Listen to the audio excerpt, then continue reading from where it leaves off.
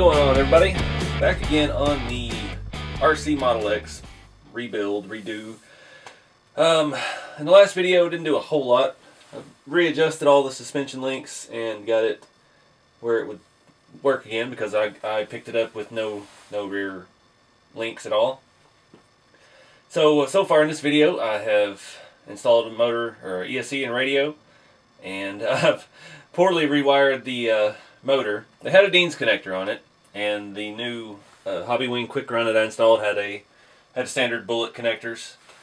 And it's pouring down rain today, and it's been just nasty, and I can't get to a hobby shop to get new connectors, so I just hacked them and taped them together. So it's not permanent, but I want to see this thing run. I want to see how it performs.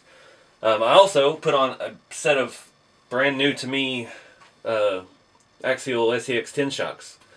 It's what I had on there, and I think one of them had a little bit of oil in it, the other three were bone dry. And you can tell from how dirty the axles and everything were that they have been leaking for a long time.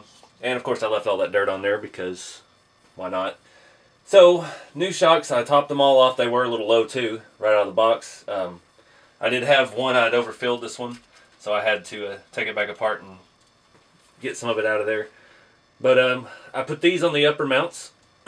The rears set on the lower mount on the axle, so I left them in the top mount now. I cut off the highest mount so it would fit our 4Runner body. And yeah, I just use this old RC4wd drive 3-channel. It does have a good 3-channel proportionate. It's got on or left, off, and right kind of deal. My Spectrum, it just has an off or on 3rd channel, so you can't run a winch or anything. I don't have that hooked up yet, but it does have the looks like that's RC4wd drive winch on there. And he had the controller on there, but he had wired it to his horn. This thing had a horn on it, and it was kind of a mess. I couldn't tell what really went to what. So I just took it off at the connector and left all that mess out for right now. The battery needs to set about right here. There's absolutely nowhere on this rig to put the battery. So, I mean, these chassis don't have any kind of battery plate or anything of that nature. So I think my only option for now is to zip tie or rubber band or something around the frame. Try to let it ride right here. It's just clearing the drive shaft, the output of the transfer case, and it's not interfering with our links at all. So I gotta find some rubber bands. It's ready to go. I'll turn this thing on, and I put my switch right here. The servo works great. It's Savox, so it's well used Savox, so it is super glitchy. It likes to sing the song of its people quite loudly, and there's no happy place for it to make it not. There you go, suspended. So it's like I said, it's been pouring down rain today, and it's kind of lightened up right now, but the roads are a mess. I can't go anywhere, but I think I want to run this thing. So nothing I've put on it is waterproof. Now, I really want to get out there. I've got a lot of standing water, so I got to see what of my little crawl area is actually available. But I do want to get this out and take it for a spin because, like I said, I really want to see this thing operate, see if I need to tweak the shocks at all, see how the weight of it handles with these shocks. The only difference on these shocks, other than having fluid in them, are the single spring. The other ones were the dual rate springs. These seem to settle lower, and that's again another thing I was after here, to get the ride height down a little bit. Right now it's sitting very low in the front. See, we've got a fair amount of droop. We have almost as much up travel as we do down travel, and that's because, again, this chassis is all steel, bumper steel. It's got some weight to it, so I'm hoping with the 4Runner body, with the hard top on and everything in the back, it'll help balance that out, and we can get some more droop in the rear. Because right now it's just a little bit, got a small amount of rake, not a whole lot. But yeah, so I'm gonna throw the body on, and we'll get this thing running.